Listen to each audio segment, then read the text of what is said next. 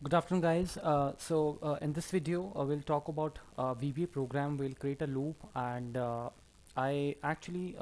going to tell you this thing uh, that if you have a numbers in your sheet, and some of the numbers are stored as text. Like for example, you see that these icons.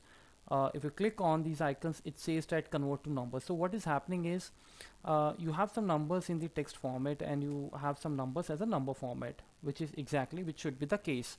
So this question was put up in one of my classes actually, and this was a real scenario, when the student actually asked me this question. So I really liked the idea and I really liked this puzzle. So we thought that why not to go ahead and share this with my all the student ex-student subscribers, and even people who are watching for the first time. So the idea is to make these non-text items as bold. Okay, so what we want is numbers which are stored as number. For example, these are the numbers, and let me tell you exactly what I mean. If I use this function here is number, and if I select this and I drag this, you see that in few cases I'm getting here false. Now the reason being because they are stored as text. Now you may ask me that on what situations you have this number stored as text, right? So this happens when you generally import your data from the text files, or import your data from MS Access SQL Server, or from any other data source, be it CSV file.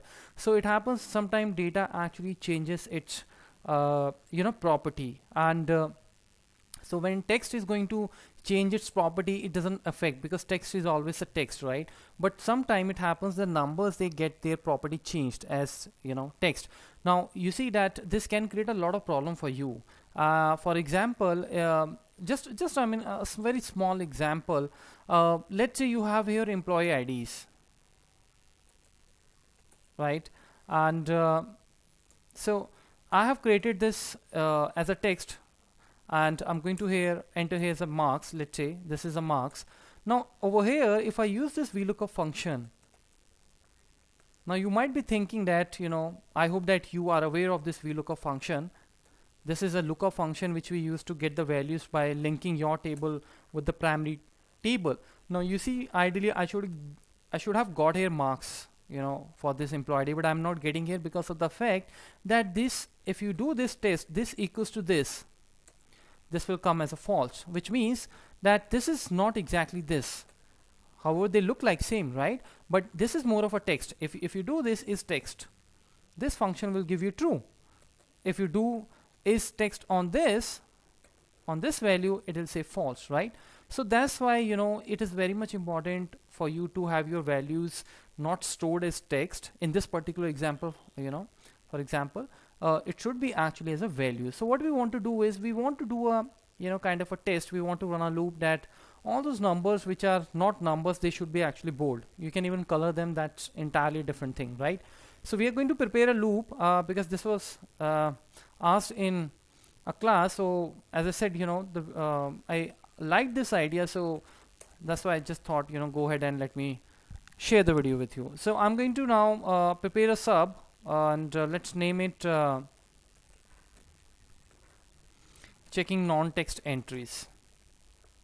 Okay, so that's how I'm going to write this, and it's going to be very simple code actually. And let me just close this so you can resize this. Alright, so let's start with this. I'm going to select this sheet 1, and then I'm going to select it, and then I'll start the very cell from the range B1. So I'm going to select this B1 dot select, right? And now what we are going to do is we are going to run a loop. So this time I'm going to run this loop. Let's give this index as a variable. We'll define this. So we need to run this 12 times because I have data here 12 times. So this is how you write the for loop, and I'm going to declare a variable on the top of this which is index as, let's say, integer. Okay, because index is going to have the whole number, that's why I'm declaring this as an integer. Now what we want to do is we want to select the cell which is going to be my, let's say, row index, and then the comma, the column number would be 2 because it's B. So let's select this, and over here I'll say that my row index is going to be 1 because I'm going to start from the very first row. So I have to declare here row index as integer. Okay. Alright, so now what we want to do is we want to test a if condition. If this cell is going to be my text, so how are you going to write this? You'll go to the class of the worksheet function, and over here you write the function called if this is going to be let's say text. If this is text, right? So if this value is going to be text, then what should happen? Then I should get the selection should be bold, right? You can even write the macro editor, and you can, if you want to color some any specific value, maybe if you want to give the red color, you can just go ahead and record the macro and see the what is the color of that this red, what is the code for the red color. But this time I'm just looking for to make it bold. So that's how I write. In case if this not work, then I'll use the macro editor. That's a very good option given by Microsoft, and I just love that option because you really don't have to remember the codes. If you have a strong concept, if you have a strong foundation, you have a strong platform, if you're strong on your concepts, then you don't really require to remember all the codes. You just need to know how the things work, how the structure works. Rest of the things you can even Google, you can even write it somewhere on the notepad, or maybe macro editor is the best option. Alright, so what we want to do is we want to write this in this cell. I'm going to write this function here, and I'll just close this, and I guess we are good to go now, right? So if my text is, if the value in my this cell row number is going to be text, then it has to be bold. Otherwise, what should happen? Otherwise, else I should be getting the increment in my row so that I can move to the next row. That's quite simple. Okay, this is going to be row index plus 1, right? And over here, after making this bold, I need to move one cell down. I'll just show you. Just have patience. I know you might not be understanding this, what is happening. If you're getting it, that's very nice. And at the end of the day, we'll close the end if as well. So we'll close it, and I'll just do some indenting so it looks nice, and anyone who reads the code can understand what is happening. So we are having this code, and let me just move this little here. All right, so guys, let's start the code and let's see. You will come to know what exactly I'm doing here, why I'm incrementing this row index number 1, and why I've given this 1 here, right? And why I have not changed this 2, because we are going to work on the column 2 only. So let's start this. Oh, we have got our first error. No problem. Let's see what's wrong. Invalid qualifier. Okay. Alright, so I think there is a problem in the structure, and the problem is this. Instead of writing this dot value with this and then closing the bracket, now I think that's nice now, because is text is a function. When you do this open parenthesis, it asks for the argument 1. Now in this argument 1, I'm writing this complete formula, this one value, and then I have to close the bracket, just like you use the formula in Excel. There's nothing new in the VBA. It's the same concept, open parenthesis and close parenthesis. Alright, so we have started it now. We will be on the sheet 1, just to ensure that I should be on the sheet 1 and the range B1. Row index is going to be 1, so that's my first row, and now I'm going to run this 12 times because I have 12 values here. Now let's see that what we have got here. Now row index number 1 and the comma 2 will give you what? So let us try to add a watch. Just select this portion and add a watch so that you can see the value here. Alright, so what value I have got here? I've got in here 3, which is correct. Is it a text? I don't think so. It's a text, so it should go to the else. So definitely it has moved now. Now this time I'm going to increment the row, because next time when I want, then this, this logic should be working on the next cell, which is 6. That's why I'm going to increment this by 1. Right, so this time now you see that I have a 6 value here, so obviously it will skip, and now again it will run. And this time now I have 3, and you can see here it is a text, because now you see the quotes, within the quotes is there. So selection font dot bold, it is going to make it bold, right? So alright, so we have some problem here. I think this has selected something else. So just give me a second. I remember we can even do this, active cell dot font dot bold equals to true. I guess this will also work, right? And so let us just rerun this quickly. All right, so I know that now this time I'm on 3, which is the row number 3, as I can see here, row number 3. So in row number 3 I have this 3, which should be now going to be bold. So you see that. Okay, so now this is very interesting, this is making this different cell bold, right? And I think I know that why it is making the bold, because you have said active cell. So active cell will always be B1, because you've started from here, B1. The loop is running, but the loop is running by keeping the B1 cell, active in the memory. So what you need to do is, we need to do a slight change here. Maybe we can do that, cells row index, and then the comma 2, and then this we can make font dot bold equals to true, right? And let us see if we are able to make it. Yeah, right, you see that now this 3 is bold here. So I think now we are perfect, and we can simply delete this. So it's good to, when you make the loops, you come across these kind of things, so you have to think a lot, right? So in this particular example, I know we didn't really think much, but then again, sometime you have a terrible loops and I'll upload some of those videos, and then you'll come to know that it really takes a lot of hard work to prepare the loops. But the best part is, once you're through with the loop, you can use them for the lifetime, and you can even copy them and paste them, paste that concept on other loops as well, and it can make your life so easy.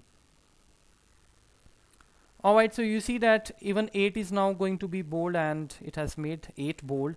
Now I will see 67 should be bold in the row number 9, and that's what it did, you see here. So that's how you can actually run this loop, and now that's it.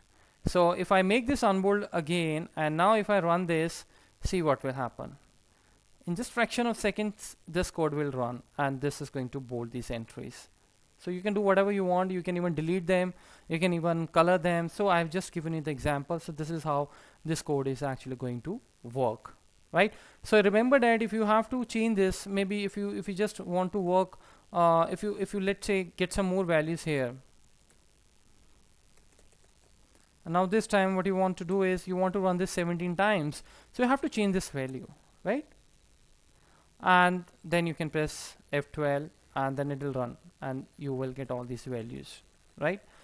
So I know you might be asking that how you can make this dynamic. So there are a number of ways to make this dynamic.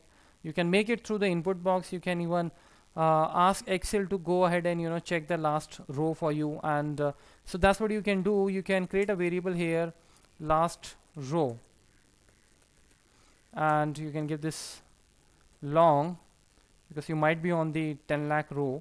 So from here what you do is you say that last row is equals to range B, let's say 10,000. I'm saying you can even increase it, right? That's your choice. I know that there is no data behind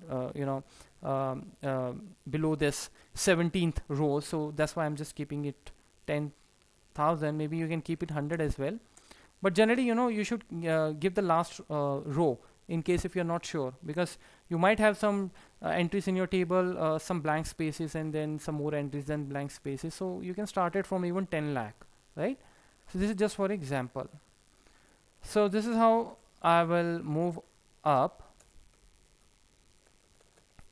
and I'll get the row number, and whatever the row number will, I'll put it here, last row. so that this is going to be now my dynamic. Now see what will happen. Let me just quickly unbold this and let's enter some more values here. Ideally now this should run 25 times. So let's see how I'm going to run this code. Alright, so sorry about this. F8. Now see, this last row is going to be 25. You see, it has already calculated. I didn't do anything, right? So it has started from the B100 and then it use this Excel up and then it reaches to the last row, which is called the 25 for me. So this 25 will now is going to pass on to this parameter. So this loop will run now 25 times, and rest of the procedure you are already aware. So I'm just going to press F5, and now let us see if we have got all the values here. Perfect. This 77 is covered as well, right?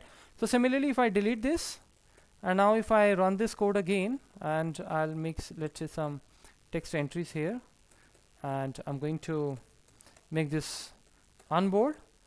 Let's see if we are going to run, if we are able to get this code or not.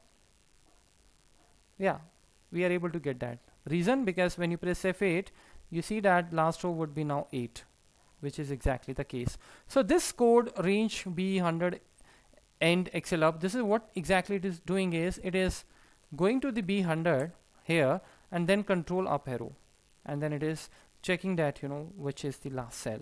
So even if you have some blank entries here, as I was telling you, if you're starting it from the last row, which is 10 lakh, and you press this control up arrow, you'll go to the 14th row, and then the loop is going to run for the 14 times. So these blank entries really not going to make any impact, a negative impact on your code, right? So I hope you have liked this video. That was the video number 1616 for you. Go and watch all the videos, and I have created a playlist as well. So you will find this video for now on the VBA playlist, which is the VBA videos. And guys, I have started also a website, Excel. Last week we have started the website excelvbalover.com. If you're looking for the training, just go and watch this, all the training content on this website, and there are a lot of videos over there according to the the topic, right? So if you go to my YouTube channel, you will see that I have uploaded so many videos over here. These are all the Excel, the VBA videos, right? So far, let me just, till the time I'll not come with another video, just stay fit. Thank you.